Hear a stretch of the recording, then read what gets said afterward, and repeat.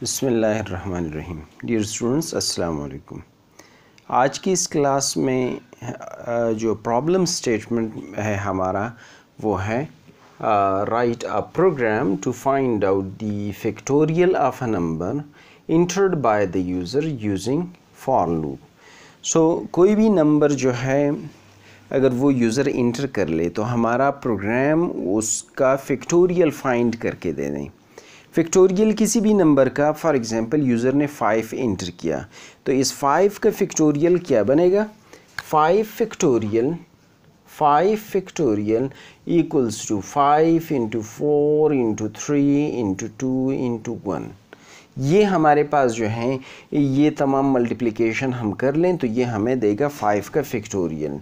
5 4 ज़ा 20, 23 ज़ा 60, 62 ज़ा 120 एंड 1 ज़ा इज़ 120। रिज़ल्ट हमारे पास आया 120। देखिए अगर इसको हम यानी इस तरह जो है मल्टीप्लाई कर लें 1 इंटू 2 इंटू 3 इंटू 4 इंटू 5 तब भी रिज़ल्ट 120 आ रहा है। तो ये असल में हम मल्टीप्लिकेशन कर रहे हैं 1 से लेके 5 तक के नंबर्स। ये या जो नंबर यूज़र ने इंटर किया उस नंबर से लेके 1 से लेके उस नंबर तक जितने भी नंबर्स बन रहे हैं बीच में उन तमाम को अगर हम मल्टीप्लाई कर लें तो हमें उस नंबर का वो फैक्टोरियल जो है हमें हासिल हो जाएगा। तो इसी कंसेप्ट को जहन में रखते हुए हम इसके लिए सॉल्यूशन बनाते हैं प्रोग्राम की शक्ल में। तो मेन मेथड से हम शुरू करते हैं, मेन मेथड, और एक वेरिएबल डिक्लेयर करते हैं लूप के लिए, एक दूसरा वेरिएबल डिक्लेयर करते हैं ताकि उसमें यूज़र नंबर इंटर कर सकें। तो पहले एक मैसेज देते हैं यूज़र को, इंटर अ नंबर। तो ये मैसेज जो है यूज़र के पास चला जाएगा, स्क्रीन पे डिस्प्ले हो जाएगा। इसके बाद हमने यूज़र से नंबर लेना है तो CN यूज़र जो नंबर इंटर करेगा वो n में स्टोर हो जाएगा। अब हमने इस n में जो भी नंबर हमारे पास आया है उसके लिए हमने फैक्टोरियल फाइंड करना है। तो उसके लिए मैंने आपको बताया कि हमने फॉर लूप का इस्तेमाल करना है और जो भी नंबर हैं उसका 1 से लेके उस नंबर तक जितने भी नंबर्स बन रहे हैं उनकी आपस में मल्टीप्लिकेशन कर लें तो वो हमें उस नंबर का फैक्टोरियल देगा। तो हम इनिशियल चूँकि 1 से जो है मल्टीप्लिकेशन स्टार्ट करनी है इसलिए लूप को हम शुरू कर रहे हैं 1 से। I is equal to 1, I is less than are equal to n this time. अभी n नहीं पता n क्या चीज़ है, n 4 भी हो सकता है, 5 भी हो सकता है, कोई भी इंटीजर नंबर हो सकता है जिसका हमने फैक्टोरियल फाइंड करना है और एक एक करके उसमें इजाफा करना है। सो I प्लस प्लस में एक एक का इजाफा हो जाएगा।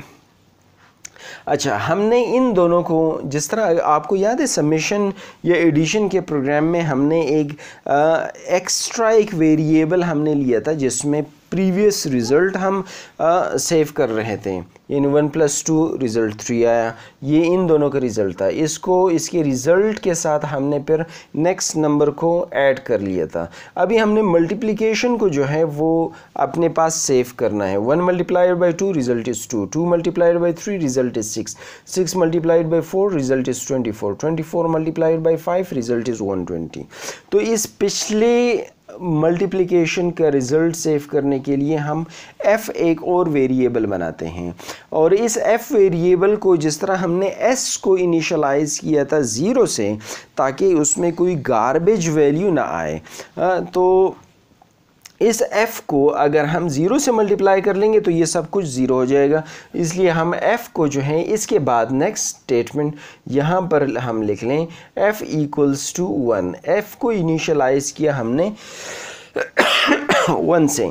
इस लूप की बॉडी में हम लिखते हैं f is equal to f multiplied by i, multiplication का सिंबल एस्ट्रिक सिंबल। सो f में जो कुछ है यानी प्रीवियस रिज़ल्ट उसको नेक्स्ट नंबर के साथ मल्टीप्लाई करेंगे और इसका रिज़ल्ट हम f में सेव करेंगे और जब ये लूप ख़त्म हो जाए तब हम जो है डिस्प्ले करेंगे सी आउट द फैक्टोरियल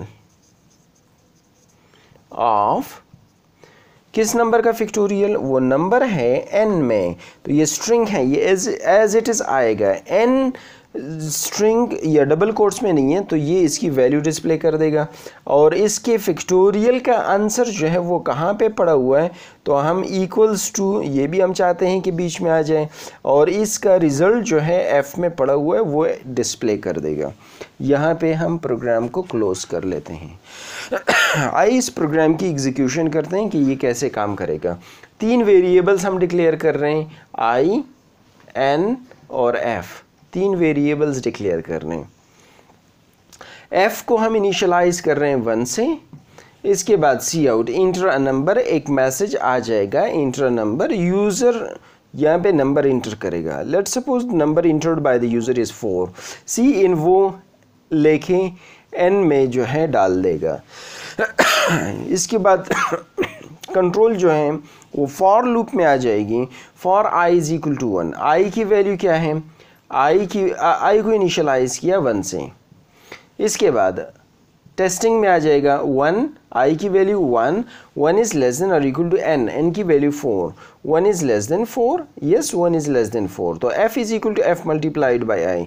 एफ की वैल्यू क्या है 1, आई की वैल्यू क्या है 1, 1 multiplied by 1, result is 1। F में 1 असाइन हो जाएगा जो ऑलरेडी वहाँ पे पड़ा हुआ है।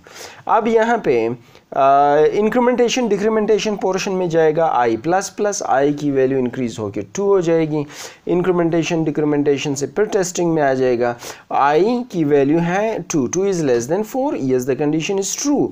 अब यहाँ पे ये एग्जीक्यूट होगा। F is equal to F multiplied by I. F में क्या पड़ा हुआ है 1, 1 मल्टीप्लाइड बाई आई की वैल्यू 2, 1 इंटू 2 2, 2 असाइन हो जाएगा एफ में, एफ में 2 आ जाएगा, यानी इन दोनों के मल्टीप्लिकेशन का रिजल्ट 2। इसके बाद आई प्लस प्लस आई की वैल्यू 3 हो जाएगी। 3 is less than 4, yes the condition is true. फिर जो है F is equal to F multiplied by I. F में क्या पड़ा हुआ है 2, आई की क्या वैल्यू है 3, 2 मल्टीप्लाइड बाई 3, रिजल्ट क्या आ रहा है 6, 6 असाइन हो जाएगा एफ में। एफ में अभी हमारे पास 6 आ गया जो कि इन 3 नंबर्स के मल्टीप्लिकेशन का रिजल्ट है 6। अब आई प्लस प्लस आई की वैल्यू 4 हो जाएगी। 4 इज लेस देन और equal to 4, yes 4 equals to 4, condition is true.